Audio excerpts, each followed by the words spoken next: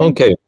Yes, let's start. So, welcome everyone, wherever you're joining from, which country you're joining. I'm happy to kind of host this webinar together with Ashmita, and this will be about a really important topic about how we can kind of leverage the I work in the companies. My name is Riku. I'm the founder and CEO of Seppo, and maybe we start with short introductions, or maybe before that, let's have some house rules. So everybody, if you wish, so please feel to introduce yourself in the chat. So and your name and where you are joining. It would be nice to see where people are coming in, and then.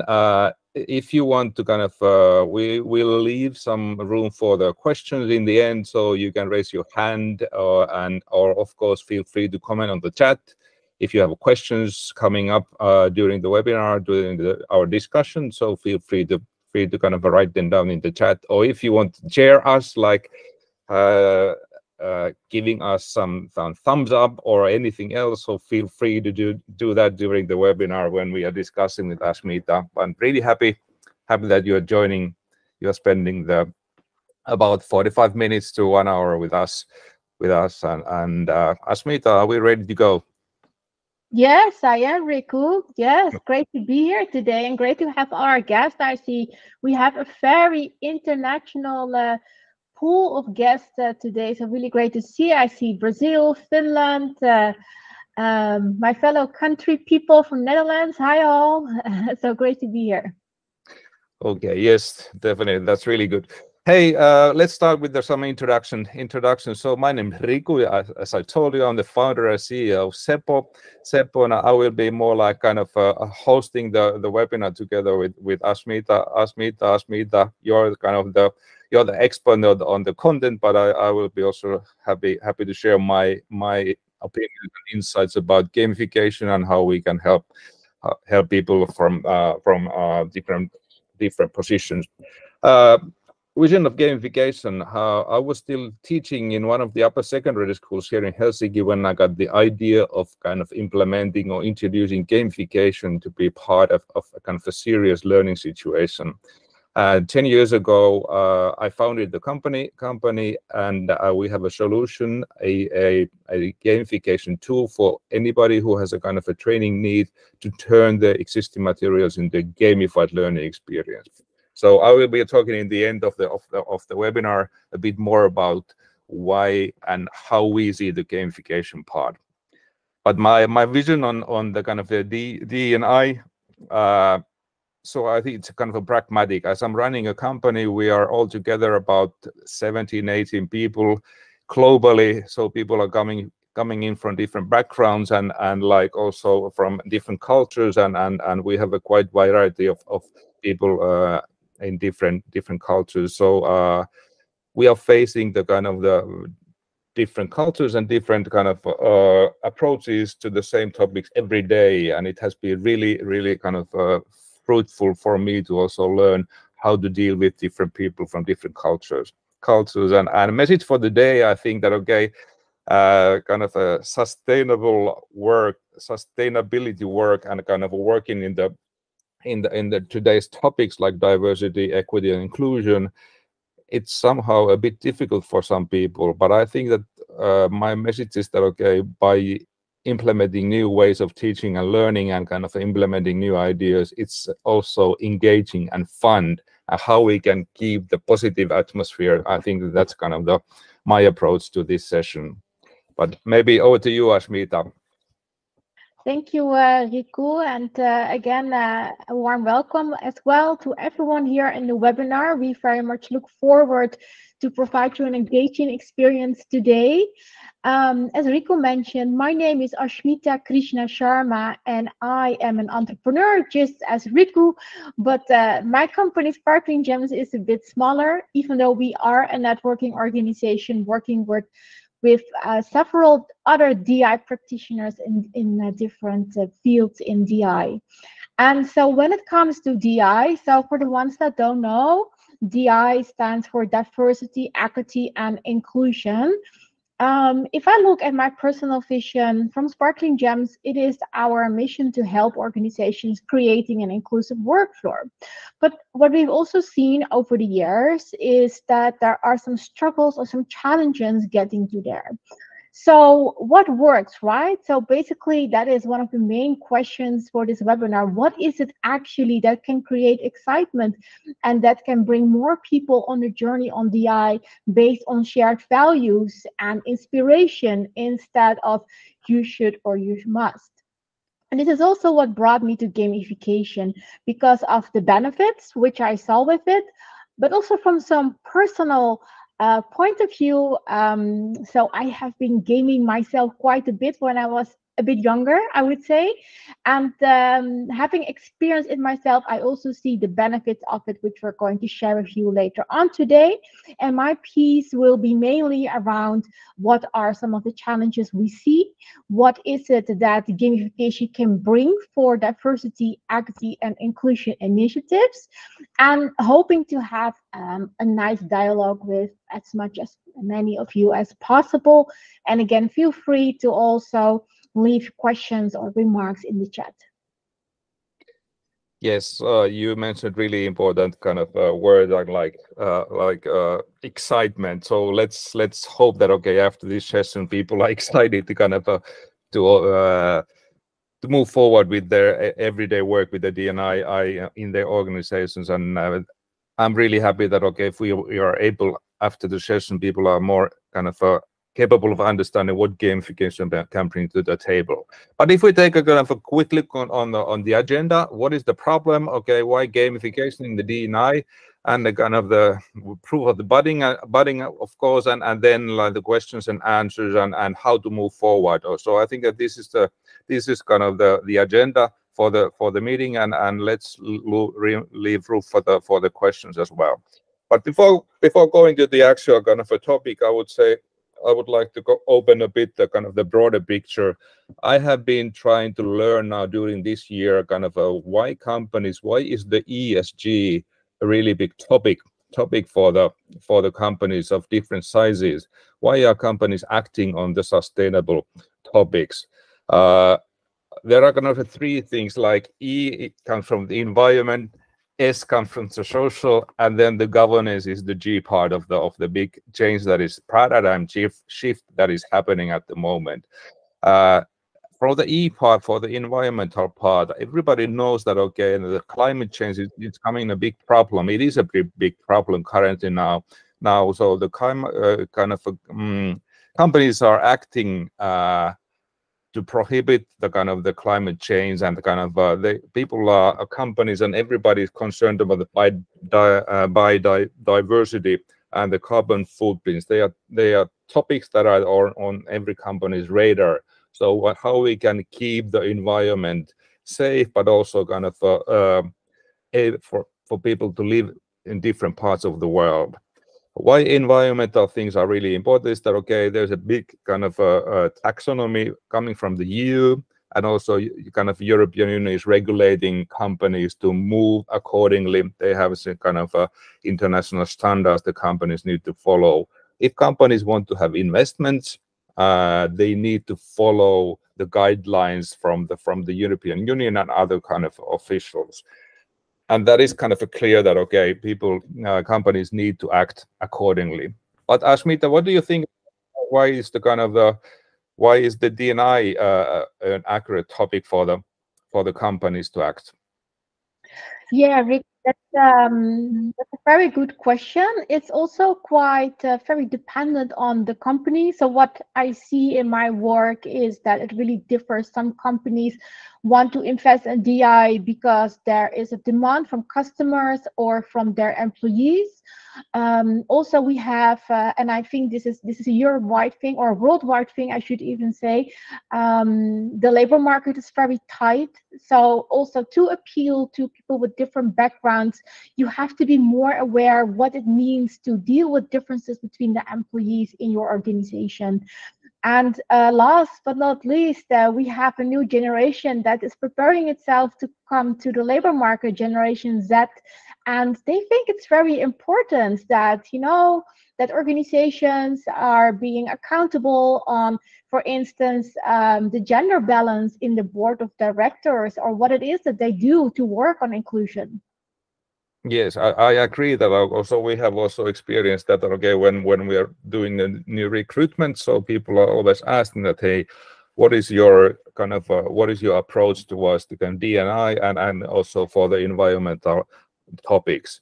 And then, like, if we move forward to the governance part, people are expecting, everybody expecting about the transparency in the leadership, and also kind of about the quality of gender, for example, in the leadership. But this is a really important topic, and I think that it's really getting more and more important in the becoming years and where we move forward. I picked this kind of this maturity model from one big company's presentation, and this kind of describes that, okay, companies are on the different stages on their way to be transformative organizations. And some companies are still in the very beginning of their journey, and some companies are in the transformative part already. But it's not an easy kind of a road to take or road to walk. But actually, I think that this is what we will be discussing in the becoming minutes, is about, okay, how gamification could be help in this to make the big change happening inside the organizations. Ashmita, do you can give any kind of your takeaways from your experience? Okay, in which status are the companies currently related to the D&I? Mm-hmm. Yes, also here, Riku, it really depends. What I would say is that I do think that in the public sector, for instance, which has, of course, also quite an example function in society. So you see that a lot of governmental agencies, municipalities are investing in diversity, equity, and inclusion, and they would be going more towards the proactive or strategic side. But there's, as you mentioned yourself as well, there's also a lot of companies which are perhaps still in the passive stage. I see that mostly with the smaller companies, so 25 employees or less, basically. And the biggest change I would say is that you see after the murder on George Floyd, which was in May 2020, you see a big change where a lot of companies became more aware of these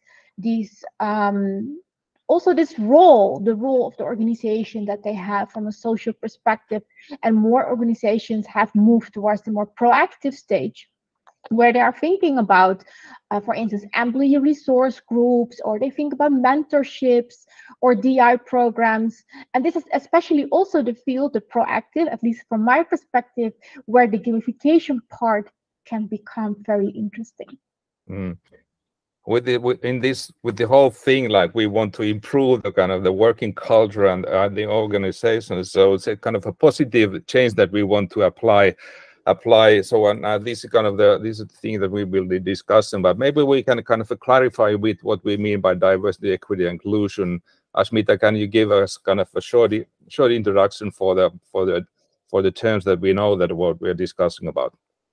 Yeah, it's a lot of text on the slide. I will try to bring it crisp and hopefully clear. So diversity, basically all of us are diverse, right? So it's about the differences between us, and that can be, but are not limited to, ethnicity, gender, social economic status, place of the world we're living in. So basically diversity, you could say, is a kind of quantitative measure. Then for now, I'll skip equity. I'll come to that later, and I go to inclusion. So inclusion is looking at this mix of different people with different features. How well do you feel accepted and welcomed in a certain environment? So for instance, the workplace. And inclusion is about embracing these different perspectives. So for instance, celebrating different holidays from different religions, to give an example. Now, equity is about being aware that not everyone had the same starting point in life. And you also see in the organizations that work on DI, the ones that are the furthest are more working towards equity. So I would say that equity is definitely a part for the transformative stage. And it's really about creating equal opportunities. But equal opportunity means that you have to treat people differently because you are actually aware that everyone has a different starting point. But if we want to let everyone's talent flourish and we want to create equal opportunity, it means that you have to put a step extra. I know that you have been this kind of mentioning about positive intervention, but is there a right way to kind of start the D&I work in the organization? What would be a good way to start? And I know that organizations are running the campaigns, but sometimes they are not successful. What is your takeaway on this one? Yes. So by research done by Harvard, which they have actually done quite some extensive research on DI programs, what works and what doesn't work. And so some of the reasons why DI programs fail is, first of all, and you especially see this actually in larger companies, is that there is quite a lot of emphasis on compliance. So everyone has to do the same program, everyone has to do the same workshops or the same e-learning. And it's almost like you could say like comply or suffer. So it can create some DI fatigue for some. Second of all is a lack of autonomy, because I don't know about you, Riku, but I don't really like to be told how I should think, what I should do. And I think that accounts for a lot of people. So people would like to have this feeling that, that they are in the driver's seat. And then thirdly, it's about limited budget. So, and I have to say that sometimes this is something I can really relate to, and I think a lot of DI experts can. It's you get into a conversation with a client, but they really expect miracles from this very limited budget, and it's just not possible. It's just like, for instance, your sales plan, it's a business goal, which means that it also needs sufficient funds and means in order to get there. And so these, according to the research by Harvard, are three of the factors that contribute to failing DI programs. But I have two bonus ones, actually more, because also very important is to have the leadership support. So to have a sponsor, for instance, in the management team, and who really is a role model and also shares the vision on why this is an important topic. And the last bonus one is a lack of metrics. So if you're not really knowing where you're going, and if what you're doing is really creating indeed extra value on the inclusion part, you don't really know if what you're doing is effective. So yes, this is a part of why most DI programs fail. This is out of the blue. We didn't discuss kind of early on, but I was participating in discussion maybe last week. So there were kind of HR professionals from different companies, and they were from Finland. Actually, they were discussing that still the most kind of the difficult case is between the kind of the equality of genders.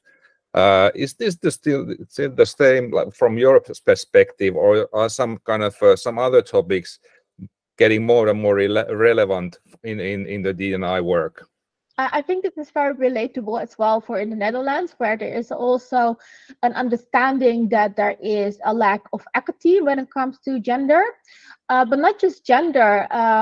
If you look at it from an intersectional perspective, so for instance, women of color or women with a handicap, I would definitely say that there is a lack of awareness on that field as well. Okay, but then actually you mentioned also a really important thing that we would like to take the people to the driver's seats. You want to have the autonomy. That's what we also want to do with gamification. But let's move to the kind of a success part. So what are the 3 E's that you are relating to the kind of a gamified learning, gamified kind of a D&I work? What do you mean by that? What can gamification bring to the table in the DIY work? So what Harvard says, at least when it comes to these failing DI programs and what they think based on their research that could really help, is the 3 E's. So it's engagement, exposure, and encouragement. And engagement creates excitement. Engagement creates motivation. It creates activation. So put that towards a mindset of where someone is telling you a message, but you're not ready or not in a kind of position that you really want to listen. So basically, because you are involved and basically you're part of the learning process, engagement really works when it comes to taking people towards these shared values when it comes to inclusion. The second one is exposure, and this is about exposure to people who look different than you, and that can be a different walk of life, it can be a different socio-economic status, can be different country, can be different gender. So we know from research done by Harvard that it really helps to have this exposure to different kinds of people. And the third one is the encouragement. So basically to feel involved and to feel that this is also about you and there is also something that you can contribute in this field. Okay, interesting. And I was thinking like we can run a D&I project in the company or in the organization, but like, okay, D&I can be included in some other kind of other topics, or without kind of having a special D&I project, like inclusion and diversity can be also implemented when companies are recruiting new employees, for example, or onboarding process. So it's not kind of we don't necessarily have a specific D&I project to kind of increase the inclusivity of the workplace. But how do you see that? Okay, how kind of inclusive recruitment works for the companies? Yeah, so when it comes to inclusive recruitment, you now see, for instance, different companies who are already investing in gamified applications. So that's, I think, a good example.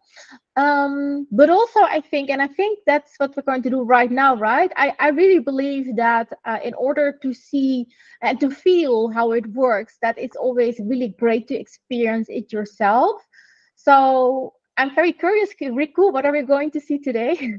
Yeah, okay, good. And actually what we have done, we have also gamified the recruitment process and kind of created a safe place for different people to join into the narrative and try them at, okay, how gamification works, because I think it's really important. Then you are taken account as a whole person, not just kind of taking a look on the marks and your kind of qualifications. But hey, at this time, let's jump into a game, and everybody who has their phone there with you, so feel free to scan the QR code. It's about just a small demo about the actual platform, and it's the content is related to the DNA, your experience on the DNA, and feel free to log in and also participate by your answers or comments in the game.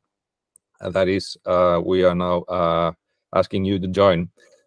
So scan the QR code with your camera in the phone, or use the pin code, go to play.seppo.io, and then kind of use the pin code to log into the game. It's a short one, so you can play the game during our discussion with Ashmita. I'll just keep the QR code there for a short second, and then let's move forward. So this is an example about how the Seppo platform can be used for different topics, and now this is an example of the DNI. So please, somebody, maybe Riika, you can pick the kind of a pin code and share it with in the chat. In the chat. The address is in the chat and the pin is there. Thank you.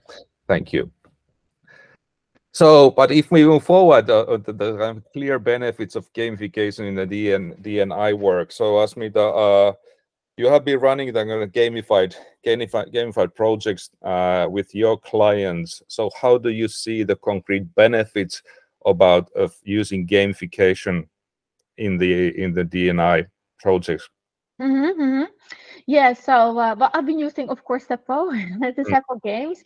So what I do is that often before I have a workshop, I send in the game to them beforehand, so they can already have a flavor of what it is, and they have a safe environment to really experience DI.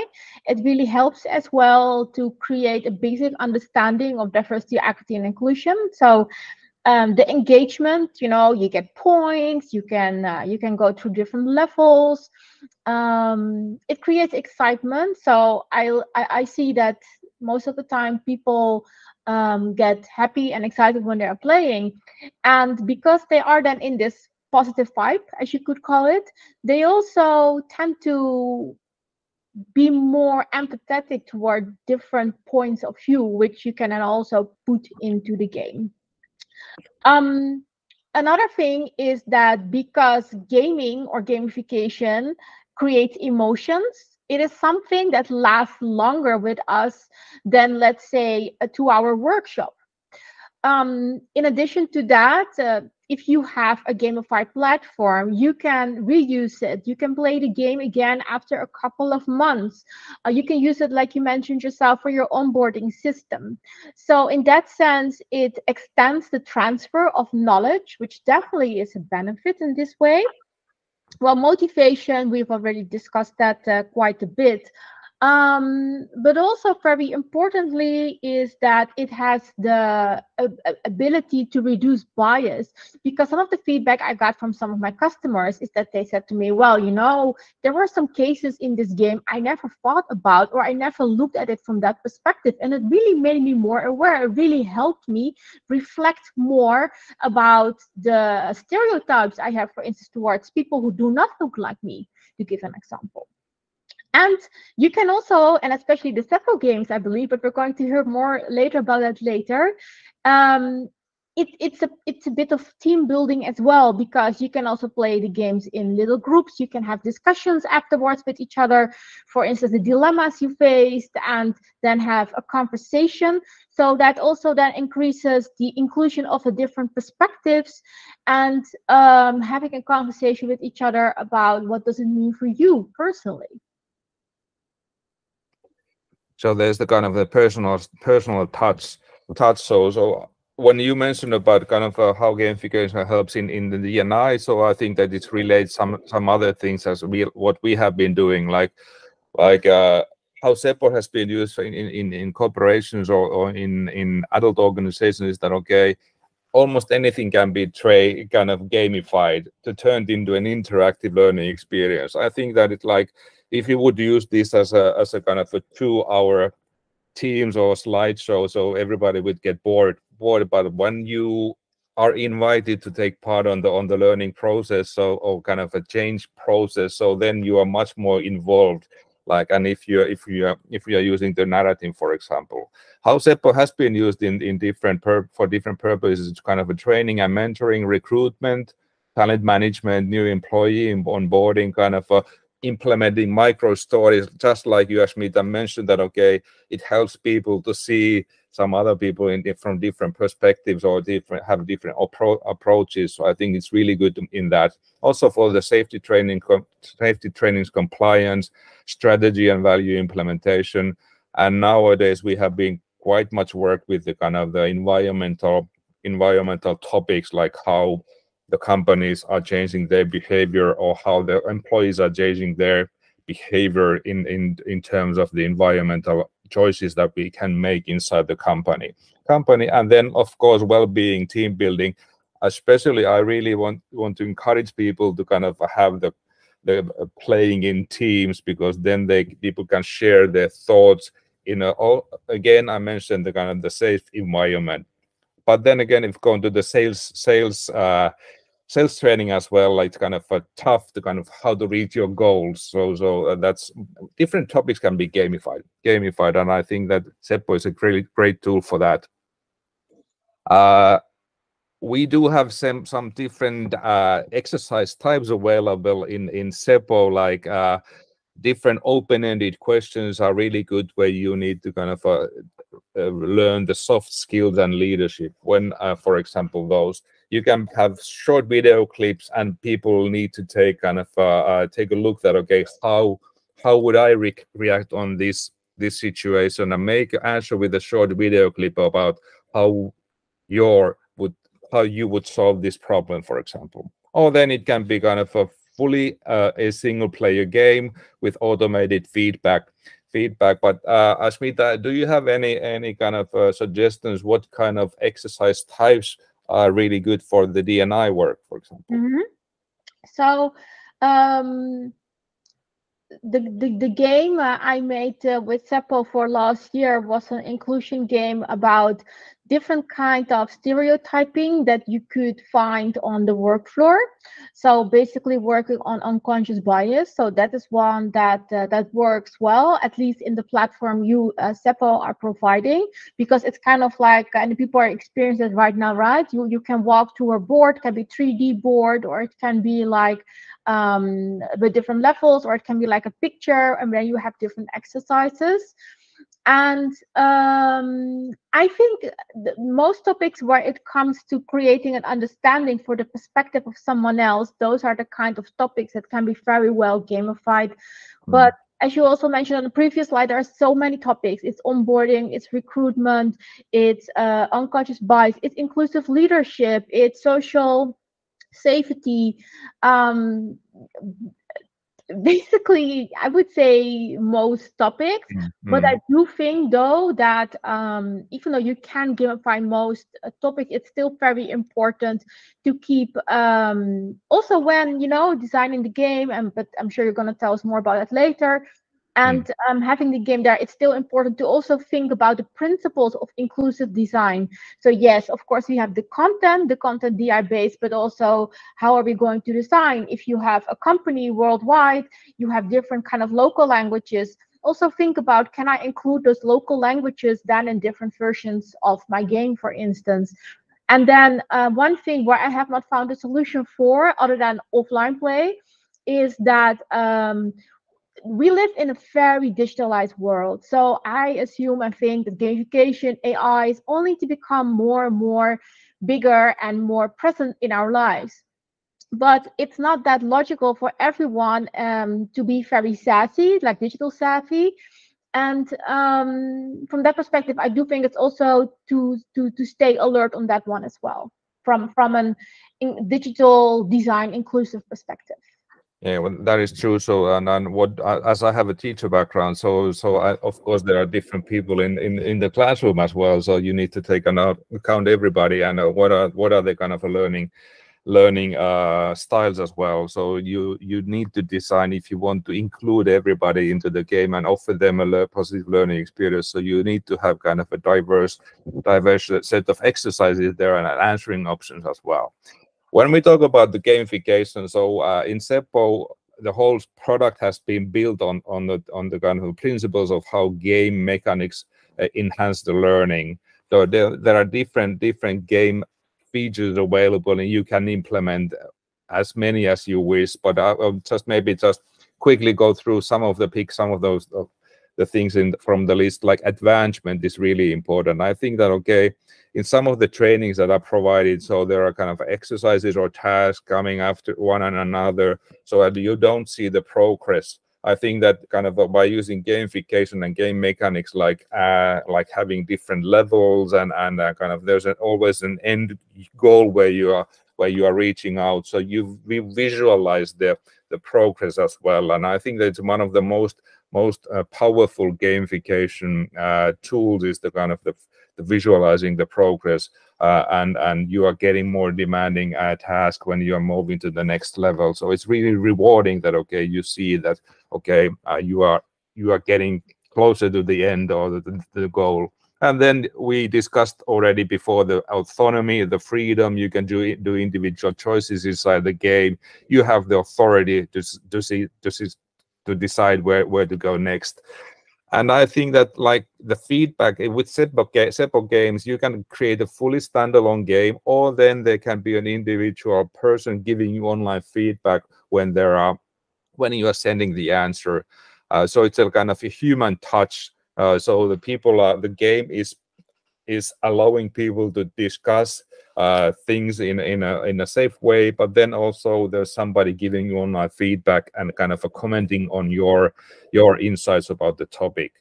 And then we can deny that, okay, people are quite competitive. So if you want to have a competition in place so that it's doable, people want to see the scoreboard. How did I do with compared to the other ones? It's natural, and I think that it's a really powerful tool, gamification tool as well. But always, actually, the surprise, it's a nice thing. You never know what is behind the corner, and that's part of the kind of the human touch as well. So something might happen and kind of have a surprising thing coming up suddenly. So actually, Riku, yes. what I wanted to add here as well, because I think it's a nice bridge. So on the field of competition, out of research, what I also read is that people who are more skeptic, for instance, about the value, or they cannot really relate to diversity, equity, inclusion because they do have a different life experience, once you can bring them in with the competitive element, which is an external stimulus, it helps them to get to the internal stimulus of the shared values and the empathetic capacity. So also from that perspective, the competition, even though it might sound like an external element, is actually very interesting for DI. Yeah. What is really important when we talk about when we start to build the game for different purposes, that okay, the learning outcomes, what do you want to teach with the game, what do you want people to learn when they are playing the game? So when you start designing the game, you can think that, okay, is it just the knowledge that we want to kind of to teach in the game, increase the knowledge of the employees or the participants, or do we want to kind of teach them skills, how to cope with different cultures, for example, how to deal with different people, how to communicate in the right way? Or then if it's something that we want to kind of if we want to change the people kind of thinking about how to deal with other cultures, so they're kind of a knowledge, or they can be the skills, or they can be the feelings, that how we want to kind of what are the main topics of the game. So and then accordingly we need to design the exercises. What we have kind of discussed internally with Seppo is that, okay, what is our sweet spot for which kind of learning purposes Seppo works the best? And definitely, I think that, okay, kind of those projects where people need to be applying the information, the theory into practice, or something that, okay, they need to reflect on the kind of the big change that is happening, how it's reflecting my work. So when we create the narrative in a right way, so we can encourage people to reflect bravely on the topic, and then when they can express their learnings in a nice way, but like doing a video or doing a audio recording if we're playing a team. So these are how we see that, okay, we need to be changing the behavior or the company culture. That's kind of the best way how to use Seppo. And I really believe that, okay, these kind of things is really important in the D&I work as well. Don't you agree, or do you agree, Ashmita? Yeah, so I realized we haven't actually shared the story with the audience, how we got in a partnership, Seppo and Sparkling Gem. So it's a funny story.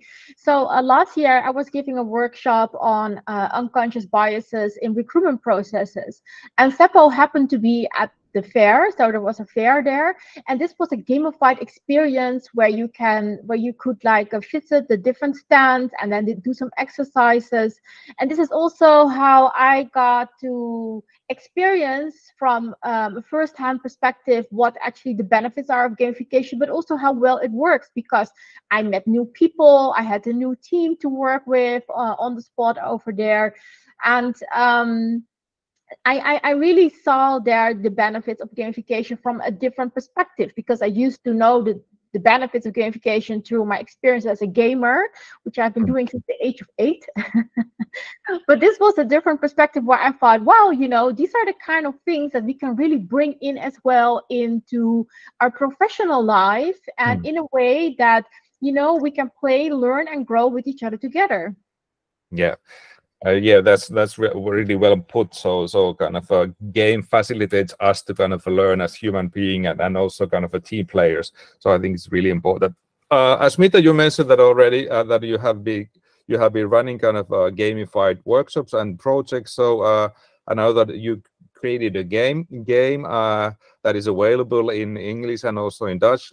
So, but tell me about how you work with your clients and together with the gamification part. Yeah, so this one, the first day the game, I would invite everyone to play it. For the ones, I know some people might have played the Dutch version. This is the English version of the first day the game, where you will have 10 real life scenarios that you could also encounter on your own work floor, and it provides you with a safe environment to think about these challenges. And so working with clients, so they can, if they want to, of course, they can ask for a tailored experience for their organization. Because one of the things which I really like about the Seppo software is that it's very simple, and that is great because, you know, life already gives a lot of options. So sometimes it's so nice, just like the Apple philosophy is something is simple. And I think, if I'm not mistaken, one of the options you have is to make like a 360 image of your office, and then, you know, it brings it closer to the employees as well. Because one of the things what is very important in this gamified learning is that the examples are relatable. So if the examples are totally different from your work environment or the people you work with or the things you encounter on the work floor, then it's still fun, but, you know, it doesn't really click. So in order to make it click, it has to be relevant. In order to be relevant, you have to be aware as well about what are the issues on inclusion or on diversity or on equity that are happening on my work floor. What are the kind of cases that when I look at my strategy or my DI goals that I really want to work on. So apart from the gamification experience, it's very important as well to spend attention on what it is that you want to work on, how you're going to get there, how gamification is going to help you, and the kind of metrics you are going to measure to see if you are getting there where you want to be. So it's our role kind of help you, everybody who is interested to kind of get started and build the game. So our production team together with Ashmita can help kind of to get all the gamification features in place and make sure that, okay, the user experience is excellent wherever the people are joining the game, because you can create a worldwide game from there has been a kind of a big corporations, global companies playing the same game and joining the game from their branch offices in different continents, for example. So it's an easy way to deliver and also kind of build the company culture. Let's take a look. So before going to the questions and answers section, maybe Santeri, hopefully you're there, and I ask you to kind of have a quick look on the demo game that we had there. So can you share some of the answers that we had on the game about what are, for example, what are the obstacles that people are having in running the D&I projects, or then also kind of the what people are aiming to achieve by using the gamification? Have you had a chance to kind of take a look on the answers? Hello there. Good afternoon.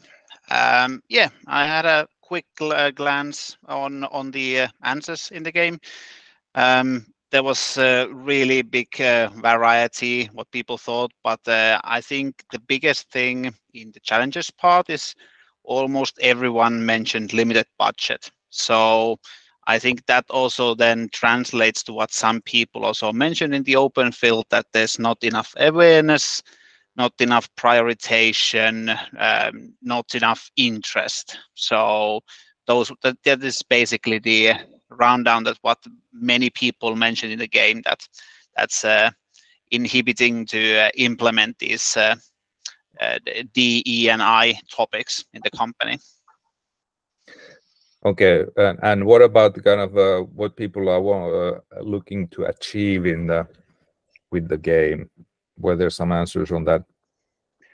So, since the question was worded so that regarding what would be the benefit of using gamification, so most of people mentioned what kind of things they would like to use the gamification. So there was a lot of things about onboarding and using the different kind of topics, the gamification. There was some also mentioned that gamification is a way to make it a bit more simpler, more easy to approach, so that would make it also more lucrative to employees to get to know these topics.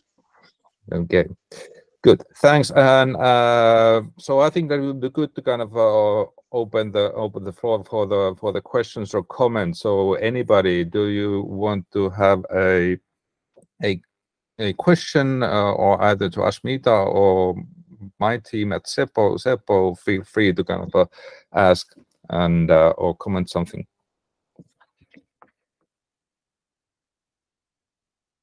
Maybe Riku, some people want to share how they experience playing the game. I'm also quite curious about that. Yes, feel free to kind of comment on that as well. Please.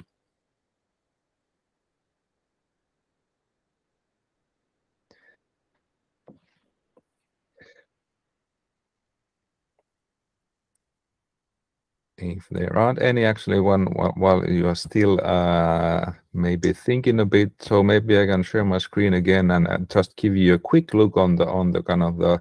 Ashmita mentioned that this Seppo is really easy to use tool for anybody who would kind of turn your existing materials into game.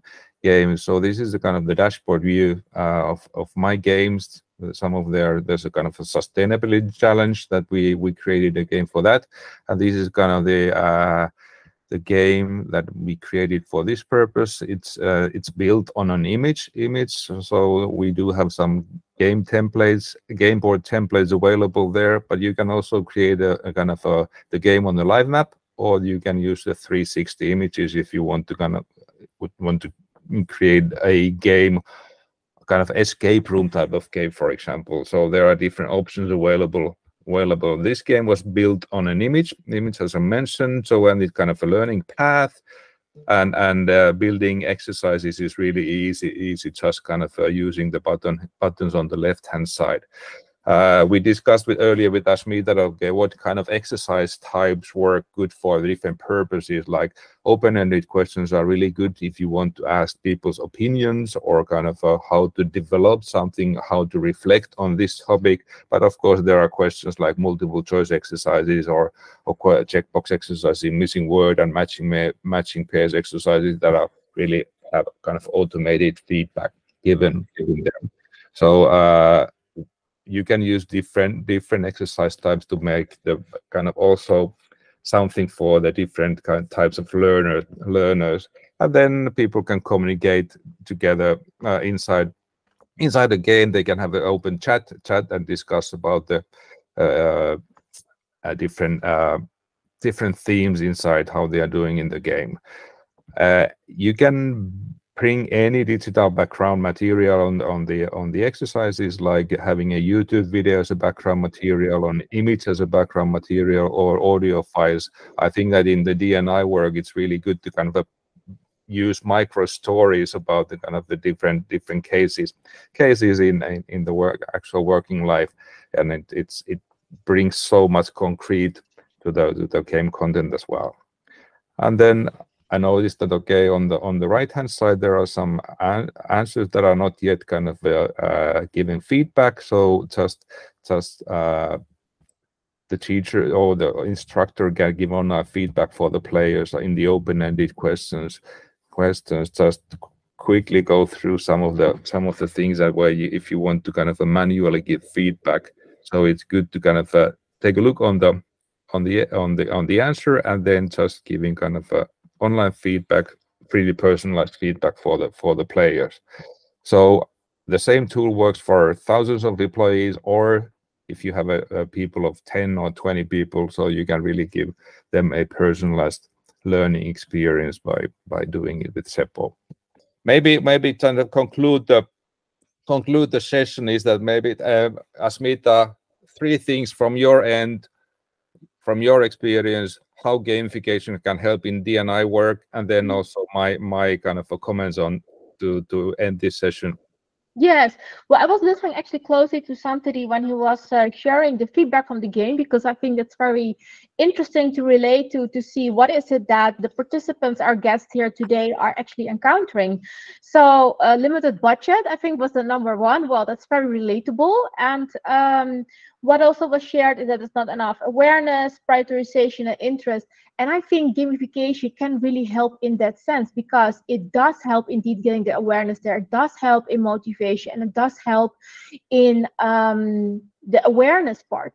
So from that perspective, I would say that well, the proof of the pudding is always in the eating, right? So it's great indeed to really use gamification also to make a stronger case for the need of working on DI in your organization.